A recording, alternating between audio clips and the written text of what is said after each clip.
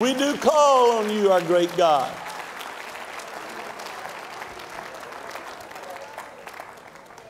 God has been so good to me to give me such great family.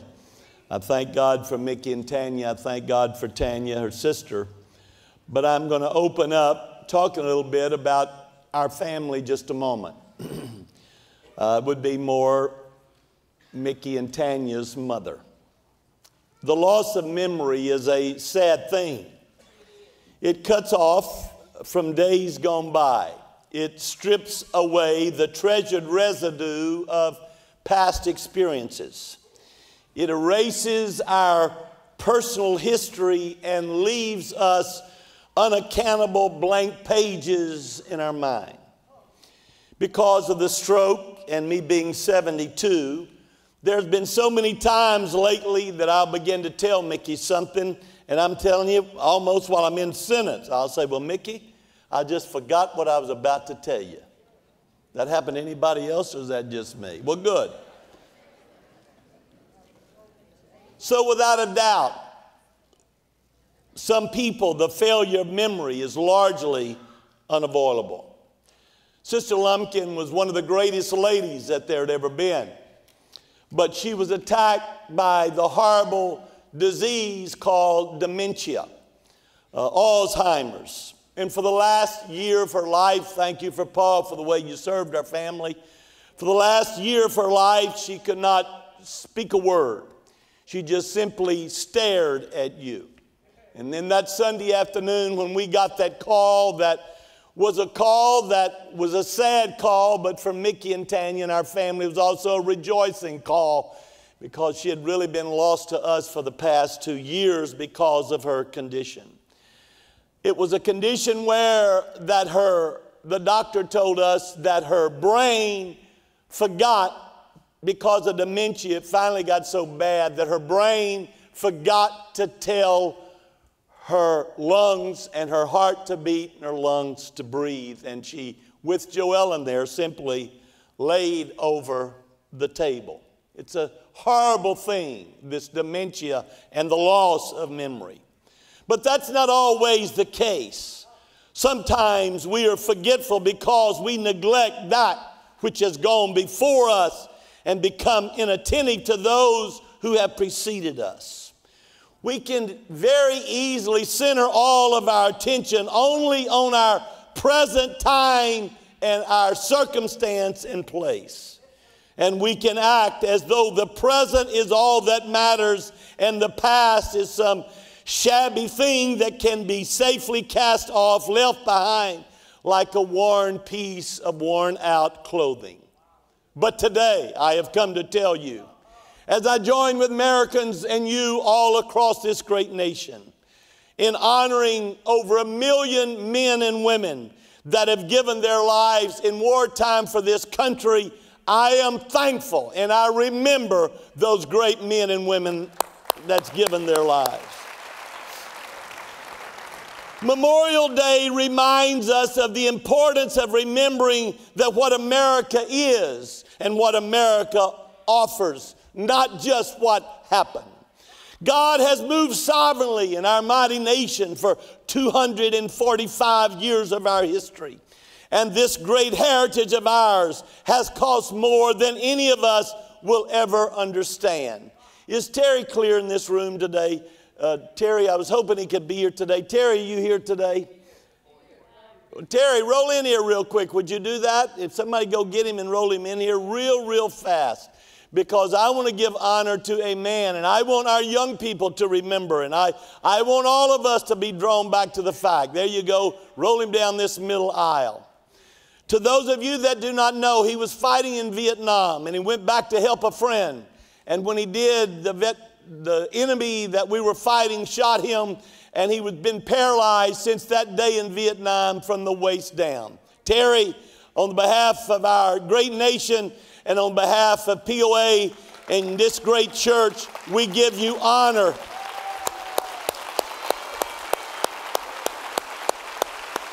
Terry, we love you. You can find in that wheelchair. We're able to stand. You're not able to stand, but because you can't stand, we can. Thank you.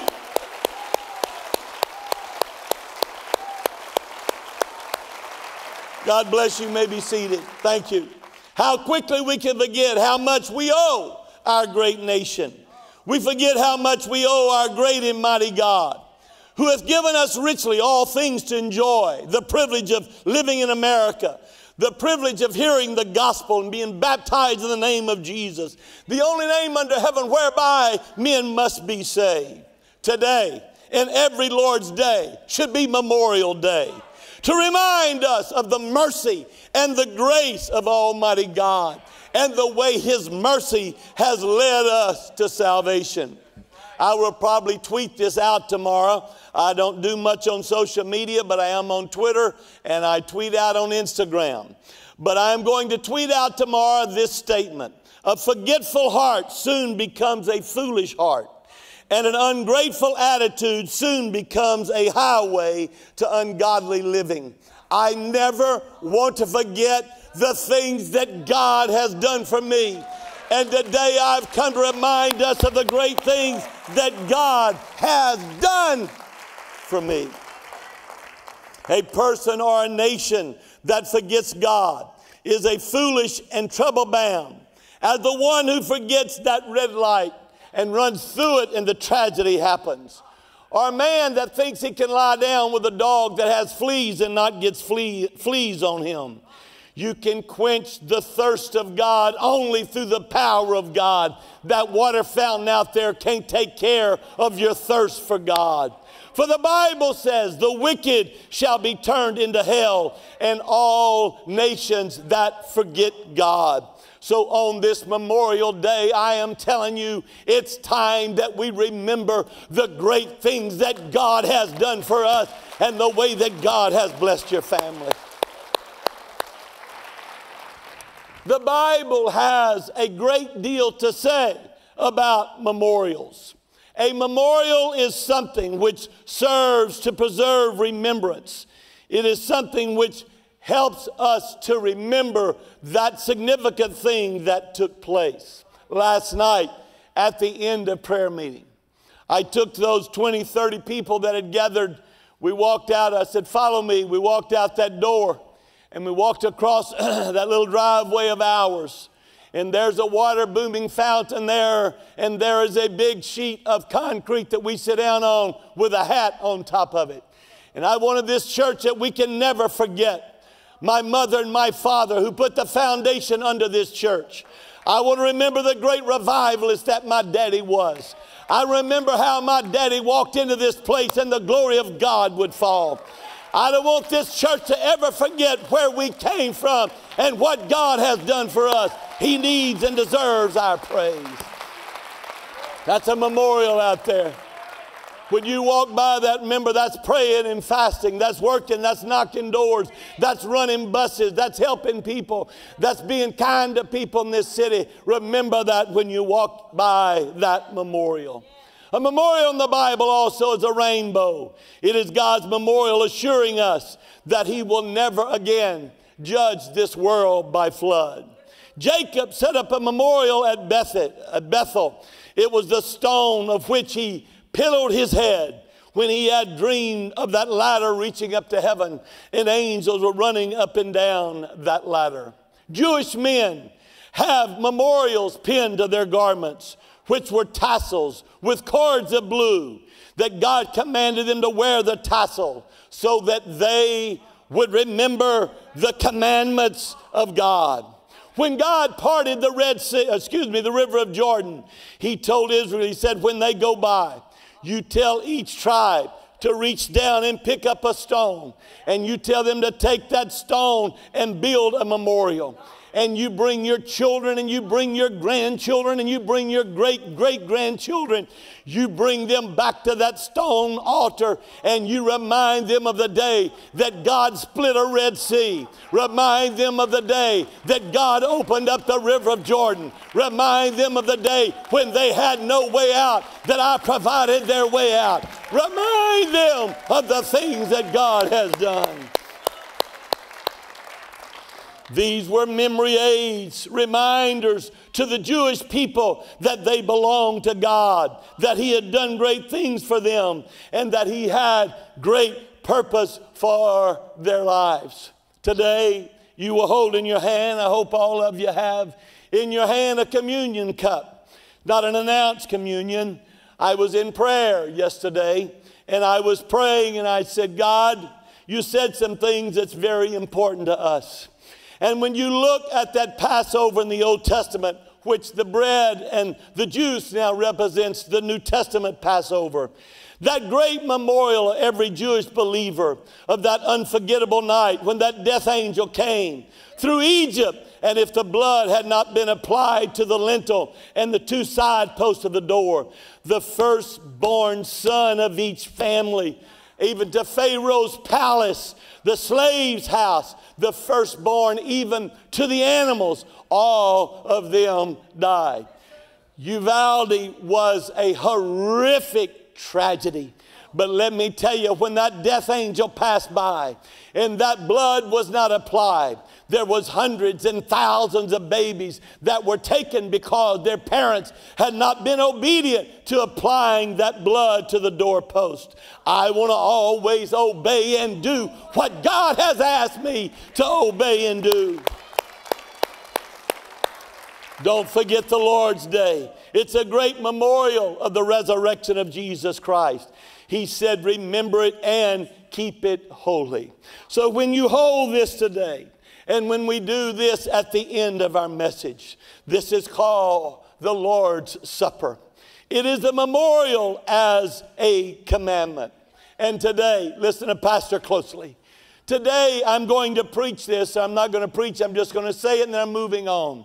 It's going to be different than I've ever served you communion. Because when we usually take communion, I remind you, it's like being baptized in Jesus' name again. It's washing our sins away again. It's putting our sins afresh and new again under the blood. Now, I remember that and I believe that. But that's not what I am going to preach communion for today. He said today, often as you do this, we're doing it today. We're going to do it again Wednesday. He said, as often as you do this, you do show that you believe that I am soon to come. So when I was in prayer yesterday, I said, God, I want this church to show you. We're not going to do it for our sake, which it's usually for our sake. But Lord, communion today is going to be for your sake. We're going to take communion to let you know we remember that you robed yourself in flesh and you came to this earth. We remember, oh God, that you were born, you lived, you died, you buried, you rose again, and you ascended on high. We remember that you do that for us. And when we take communion today, we're saying, Lord, soon and very soon, we're going to see the King. Jesus said of that woman of that alabaster box, of that precious ointment, and he poured it on his head. Said, wherever this gospel shall be preached in the whole world, what this woman hath done will be unto me as a memorial. Her anointing me will be as a memorial. Jesus said, he that receives a prophet in the name of a prophet shall receive a prophet's reward. A prophet's memorial. He said, and whosoever shall give a cup of water to drink in my name, he shall not lose his reward. Or in other words, if you give a drink of water to a prophet in the name of a prophet, you will be memorialized. He said, I will remember you. I will memorialize your life. He said of that widow who threw those 2 mites into the treasure, that it was more than all who had cast in much. It was a memorial because she gave all. And this church has given. This church has supported missionaries. And God says those alms come up as a memorial unto me. It says in Acts 10:4 concerning Cornelius, he said, thy prayers and thine alms are come up for a memorial before God. God said, Cornelius, I'll never forget a prayer that you ever prayed. Cornelius, I'll never forget a day you've ever fasted. Cornelius, I'll never forget a dime that you ever gave. Cornelius, I'll never forget a good deed that you've ever done. Cornelius, I will remember you and your family. There's only one thing that God can do. He can't remember our sins. The Bible said he cast them out his back and he remembereth them no more. But outside of our sins, brother, you let me tell you, he doesn't forget a thing. He knows every prayer you prayed. He knows every time you walked into that prayer room. He knows every time you've given a prayer.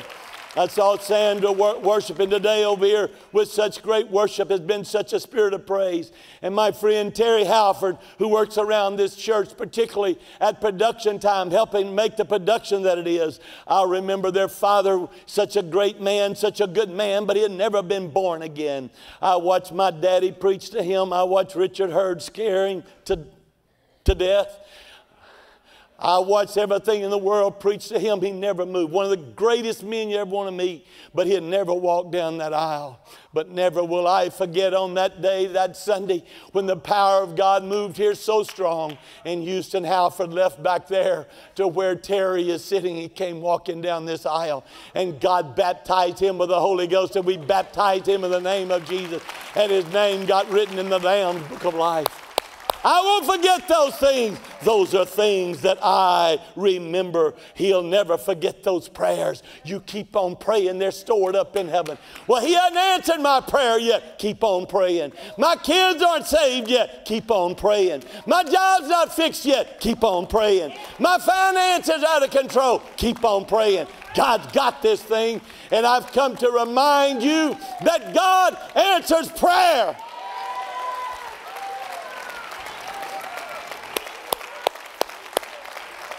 Over and over and over again, God said, remember. He said, remember Noah. Everybody say, remember Noah. He said, remember Abraham. He said, remember Rachel. He said, remember Hannah. He said, and remember the covenant that I have made with you. What I would like for us to pause in our mind and do is, I want you to pause and think about what God has already done. I don't want you just to raise your hand. If he hadn't, don't raise your hand. That's not being truthful, and you do go to hell for lying, so don't raise your hand. But if there's anybody in this room that God has ever healed, if there's anybody in this room that God's ever answered your prayer, if there's anybody in this room that God's ever came into a situation and touched you, would you raise your hands and give praise to God? I don't blame you. I'd stand too. I'd give him the praise for the things that he has done.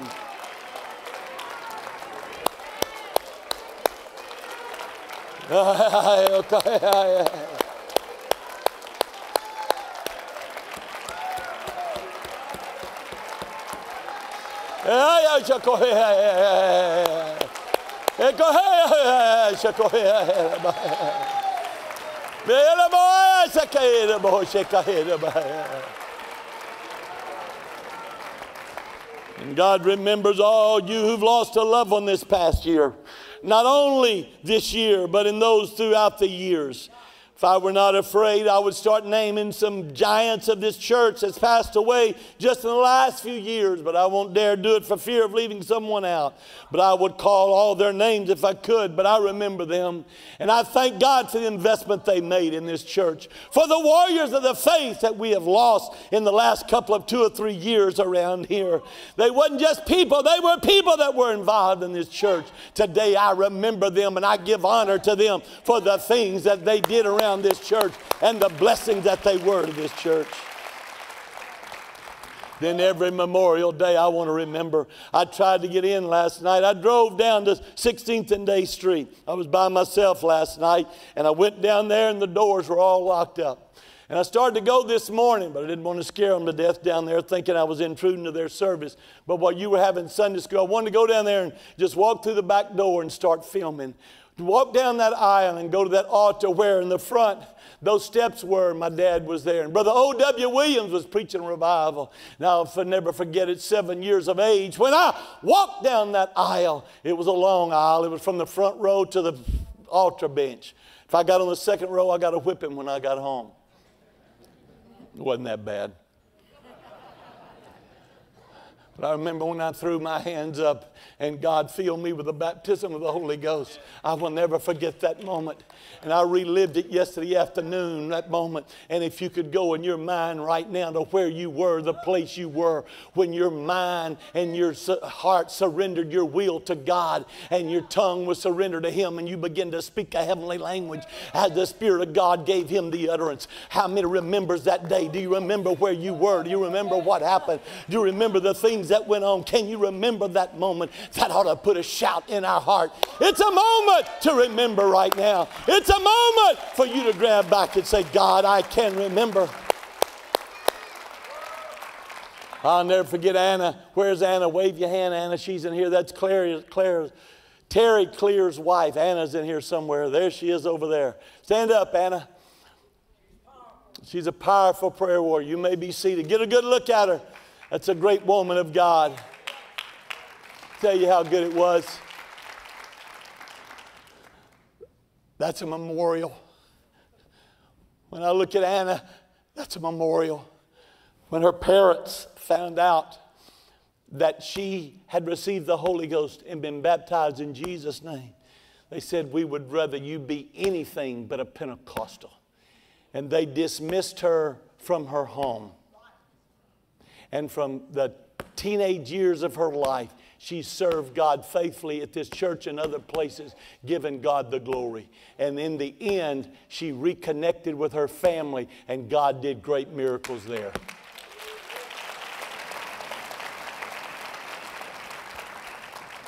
My mind always goes to Claire and Violet. Claire and Violet would stand and testify. I looked at it last night, and it's 186 miles. But they'd always say, God brought us 200 miles to find this precious, glorious truth. I Googled Star City, Arkansas. 186 miles from Alexandria to Star City, Arkansas.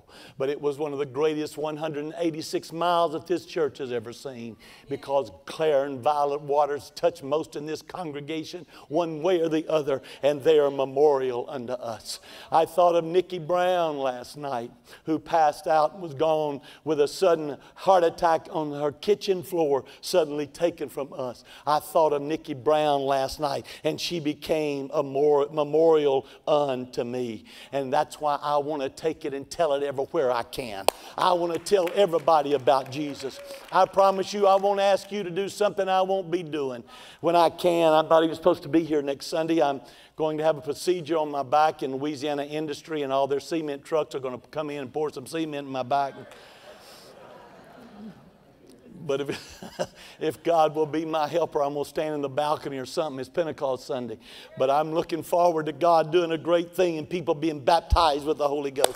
Remember how God saved you. Remember how God brought you out. Don't forget the day that you got saved and your name was written in the Lamb's Book of Life, and you're no longer on your way to hell, but you're on your way to heaven. That ought to put rejoicing in your soul.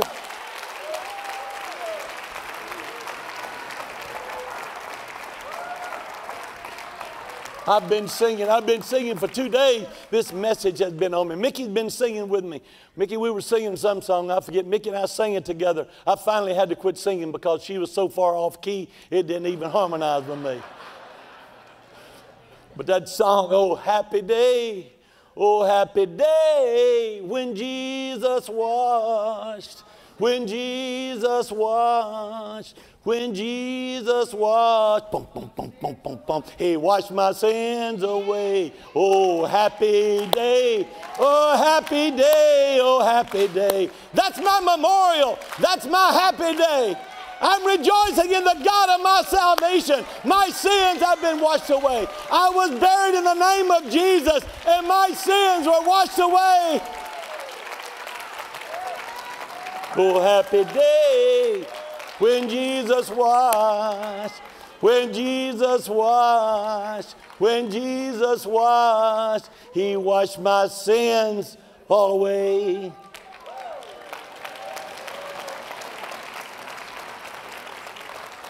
Now that wouldn't be my daddy's song. My daddy's song would be what's on that memorial out there and what I'm preaching about. Jesus, I'll never forget what you've done for me. Yes, Jesus, I'll never forget. Yeah.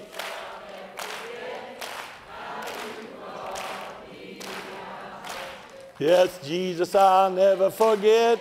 No, one more time. Come on, everybody. Jesus, I'll never forget what you've done. Memorial Day, Memorial Day, Memorial Day, Memorial Day. Jesus, I'll never forget how you brought me out. Jesus, I'll never forget. No, never.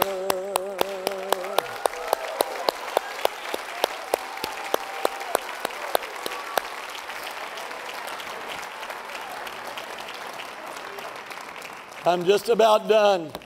But Memorial Day 2022, I want to thank God for all of you. You're some of the greatest people. Thank you, Mother. I'm preaching right now. Appreciate it. And that's what I just said. You've encouraged me. Some of you, not many left, but you have clothed me. You housed me and my family. And when Pastor Gentry and I passed that torch that day and we stood here, and I turned to Pastor Gentry and I looked at him weeping and he was weeping. And I said, Gentry, make sure you take care of these people. You're some of the greatest people that God has ever made. We point the way and you take off. We ask you to give and you give. You are unbelievable church. We have our faults and we have our failures. But there is no church in the world like the Pentecostals of Alexandria.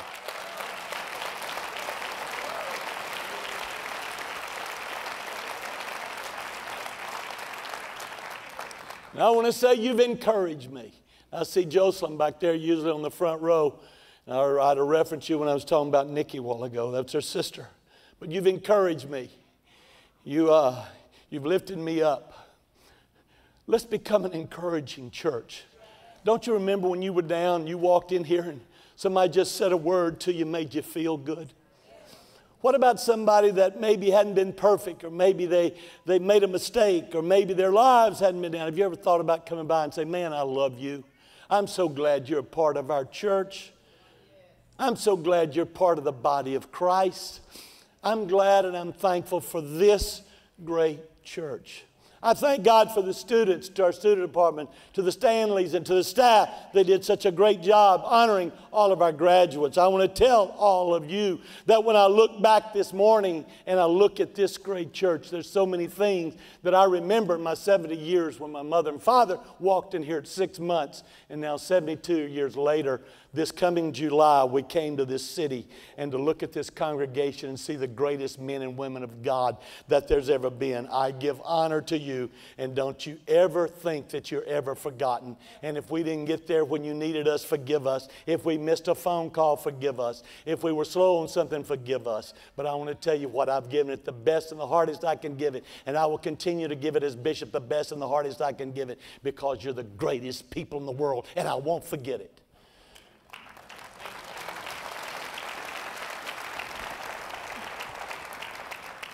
We need to remember the goodness and the greatness of God.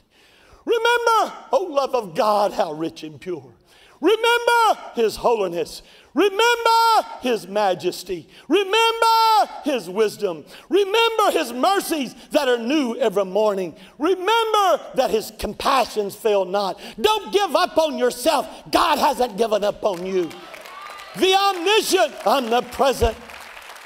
Yeah, but everybody, let me tell you, everybody in this church may give up on you, but bishop nor pastor is going to give up on you. You are valuable to the kingdom of God. Don't quit.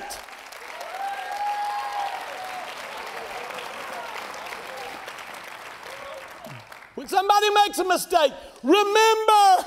Don't let one mistake disqualify them for all the good things they've done. Remember what they have been to you and go by them and say, I love you. I lift you up. I'm praying for you. God's got this. He said, and I've got to close, he said, oh, give thanks to the Lord who alone hath done great things. The heavens declare the glory of God, and the firmament showeth his handiwork. So on this Memorial Day, the stars are saying, I remember you. The moon, the sun is saying, I remember you. And I'm going to tell you, I got one voice that's the bride of Christ that's going to say today, I remember you, great God, and I give you glory and honor and praise for the things that you have done. I give you praise, great God.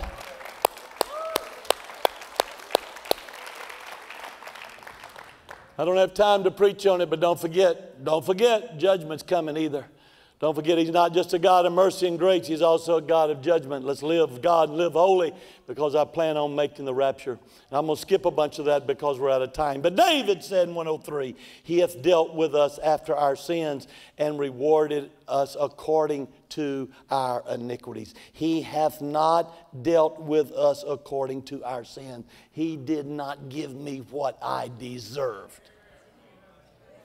Instead, he gave me what I didn't deserve.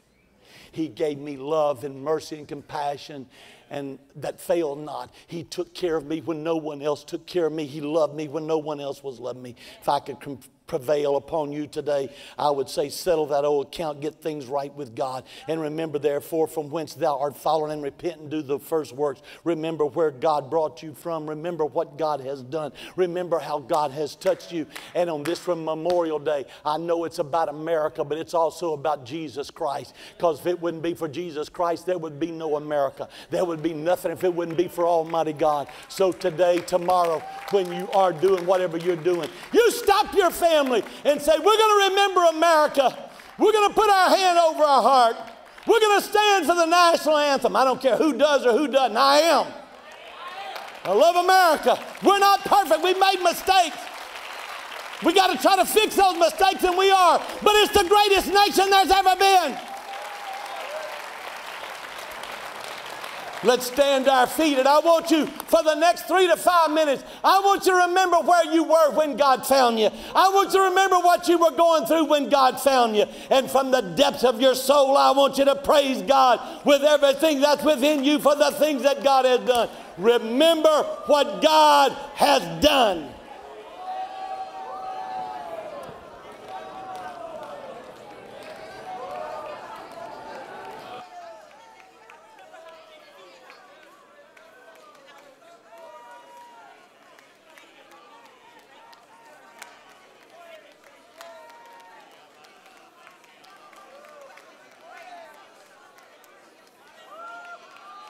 Ladies, I want you to lift your voice, ladies, with that praise like only a lady can do. Ladies, lift your voice of praise right now. I did, ladies, lift your voice of praise right now. Let it be heard in the sanctuary.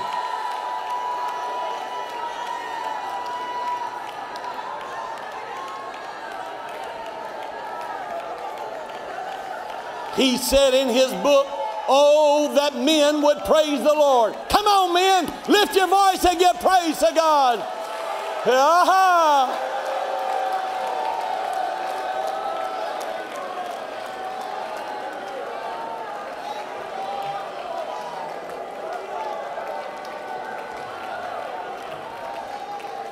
Now, I want to stop, and I want to thank God. Last Sunday, we baptized 14 in the name of Jesus. Could you help give praise?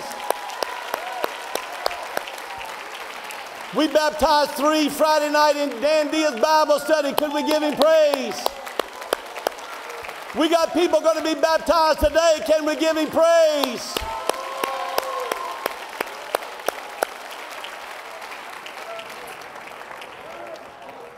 If you're in this room and you've not repented of your sins or been filled with the Holy Ghost, now's your opportunity to come and give it all to Jesus Christ. But what I do want to do, if to the balcony, you can come to the rail. But I know it's 11:30, but I'm asking you not to run for the doors, please. because I felt like I preached what God gave me yesterday afternoon. My wife will tell you I studied. If I've ever studied for a message, it's going to be good when I preach it.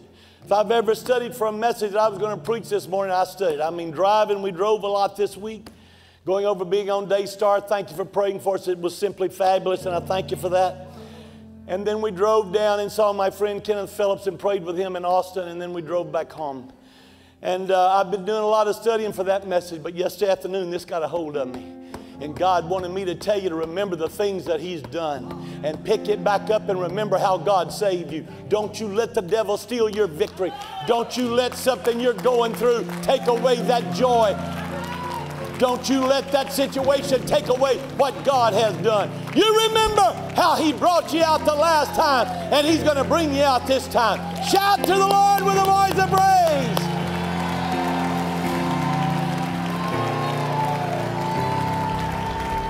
Now grab your family. Don't leave. Ushers, hold the door. Don't let them out. Lock them. Come to the front in just a moment. Everybody come real quickly. Come on, everybody. Or move out in the aisle. Come to the middle aisle. We're going to speak a word over you. Balcony, you can walk to the rail. You don't need to come down. That's it. Get close. Get close. Come get close. It's the body of Christ. Look at this crowd today. Wow. We got so many. We could have had church in Branson this morning. We're glad to have Joe home. Glad you're here.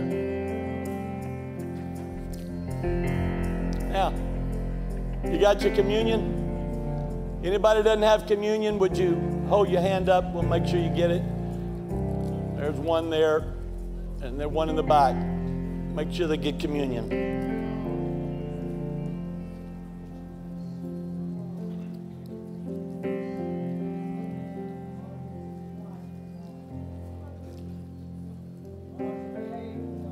You don't have to now, Mother. I'm through preaching. Just go ahead and cut up.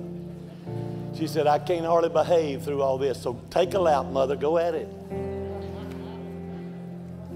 Now,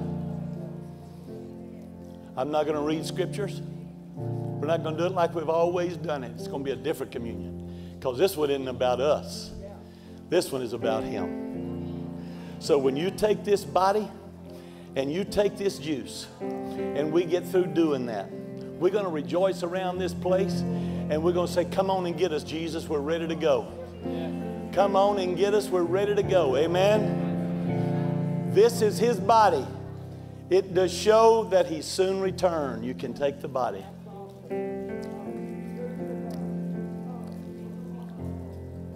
This is juice that represents His blood.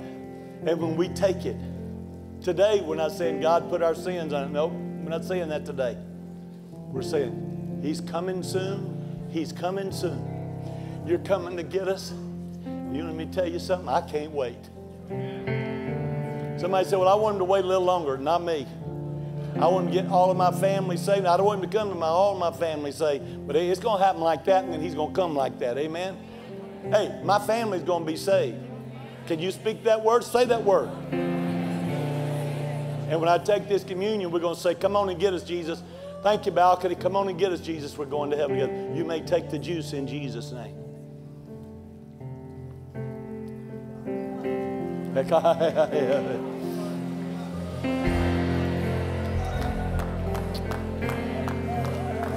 Now you got your communion cup, but with a shout, let's give it to God. Thank you, Jesus.